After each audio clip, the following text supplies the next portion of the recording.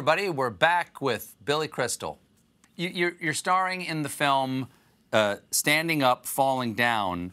And who do you play? We have a clip here with you and what's the young actor playing the lead? Oh, he's great. His name is Ben Schwartz. He's a wonderful actor. Yeah. It's you and Ben. It's you and Ben Schwartz in a church. What's happening here?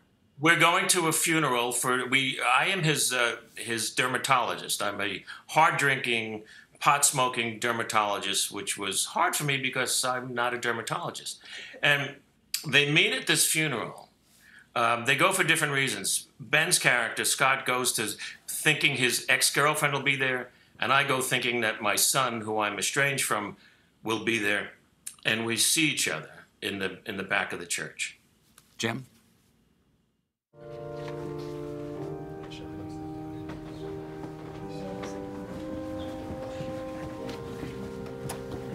Hey, Rollins, right? It's Rollins. Hey, how you doing? Are you everywhere? I get around. What are you doing here? Honestly, I don't even know. What? You killed Rory. I didn't kill Rory. That's why you were stressed. What are you doing? That's your hand on his shoulder right before you strangled him. Rory died of leukemia. No, he died of leukemia. Are you high? Yeah. Wow. Wow. Now, you know me. You know I keep my finger on the pulse of the Oscar buzz out there. And this Oscar buzz is humming like a refrigerator coil around you. Who was your acting hero growing up? Was there somebody you wanted to model yourself after? There was a lot, but Jack Lemmon. Of course. The Apartment, the greatest of all time. Yeah, because what I loved about Mr. Lemmon was he could be outrageously funny. Mr. Roberts, Some Like It Hot. Then he could break your heart. The Apartment, Days of Wine and Roses, Save the Tiger. And from when I got the script, and it's just a very small movie. My name is Marty. I didn't even have a last name. That's how small the budget was. And it was to me, it was a Jack Lemmon kind of part. And there was another great actor who I just really loved. His name was Mickey Rooney. And Mickey Rooney... Of course, Mickey Rooney was. What people forget about Mickey Rooney, he was at one time the biggest box office star in the world. I think 7 years in a row, he was #1 in the box office of the Andy Hardy movies. He could do everything. He could sing, he could dance, he could play instruments. He was amazing talent. And as he got older, the parts got more interesting for him. And so a movie I loved was The Black Stallion. Incredible. And throwing it away. Yeah, exactly. Threw it away. He plays an aging jockey. And I got to interview him in an evening at the Academy where they were celebrating the 50th anniversary of It's a Mad, Mad, Mad, Mad, Mad World. And on stage was greats. Carl Reiner, Jonathan Winters, and Mickey, and other people from the movie. And I introduced him, and honestly, he was in a wheelchair. And he's was 5'1", 5'2". I introduced him. He rolled out, then got out of the chair and did an amazing time step, and then sat back down. And then afterwards, we were talking, and I told him how much I loved The Black Stallion, and he said, "Yeah, I waited a long time for that." And he said to me, "You wait around; those parts come to you, So wait, you're going to find an aging jockey role. It'll happen. It'll happen." So this guy, Marty, was not a jockey, but it was a role that at my age now it was a blessing to get a part that I could just be and not not really have to do too much. I just love this guy. So that was really good advice, because I think the longer you're around, the more it informs your work, and then I don't know. I just felt really at ease playing this guy.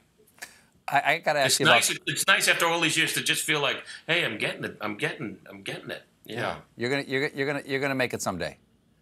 I have faith in you. But I gotta ask you about Carl Reiner, of all that generation. I mean, of comedians or comic writers or comic producers. He, to me, was I don't want to say the most admirable. He's the one I loved the most. And unfortunately, I never got a chance to meet him. I've met Mel. I've met Mel, but I never got to meet Carl. And how that man died without a Kennedy Center honor, I don't know. But what did he mean to you? Because he was the great. He was. He was. If there was a career to aspire to, for me, it was his, because he did so many things. He was a great sketch player. He was a wonderful writer. Right up until the day he passed away, he was still writing. He produced, created the Dick Van Dyke Show, was hilarious in it. And when I first saw him, I was 5 or 6 years old, and he made me laugh with Sid on that amazing show of shows, and then later Caesar's Hour. And then when he was 98 and I was with him on his birthday, he made me laugh. And in between all that time, he made everybody laugh. And he was an uncle to me. And Mel has been the same way. That's one of the great blessings. Rob is my dearest friend. And then Carl and I had a whole separate, wonderful relationship where we would speak and talk, and he was just a giant. I mean, really a giant. And my favorite photograph of us together, I mean, Show of Shows really made me want to be funny. I mean, there was nobody funnier on screen than Sid. And look who wrote that show. That humor was in there. Mel and Neil Simon, and later Woody Allen and Larry Gelbart. So this is a picture backstage at the very first Comic Relief that I did with Robin and Whoopi and all of our fellow comedians. And we honored the Show of Shows. Oh, I got it. We see it. There's Imogene. There's Imogene Coca, Howard Mars, Sid, me hugging Sid's leg, and there's Carl. And the reason I'm hugging Sid's leg was they did a routine that you may remember, a sketch on This Is Your Life. The Ralph Edwards, This Is Your Life. And Sid played a guy who didn't want his life to be told. So he was in a miserable mood, and they bring out Howard Morris, who plays Uncle Goopy. And Uncle Goopy just cries. He can't stop crying. And every time he sees Sid, he cries. And he jumps on him. And Sid was so strong. And he would carry him around the set. And then he was on Sid's leg, and Sid drags him around the set. So I was 4 or 5. So when, it was my bedtime, and my dad would come in from work, I'd grab on his leg, and he'd drag me around the house and then put me into bed. So when I saw them and met them all for the first time, I just grabbed Sid's leg like that. And he was, it was a chance to be Uncle Goopy. They meant everything to me. And Sid was a giant. I got to talk with him several times. And when he came to see me in my show, 700 Sundays, it was the greatest reversal. I mean, he was there watching me, and I was on stage, because of him. It was and the same with Carl. It was I was very blessed.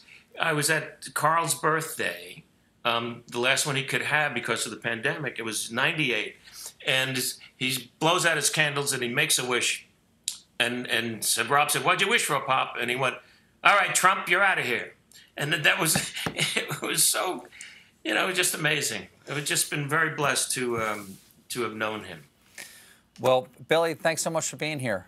I mean, it's always good to have you on. It's like a vacation, because you're the best kind of guest. You got a lot to say, and we love hearing you say it. And I hope you know that what those people like Carl and Mel mean to you, you mean to an entire generation of comedians like me. And I wish I could be there to grab your leg.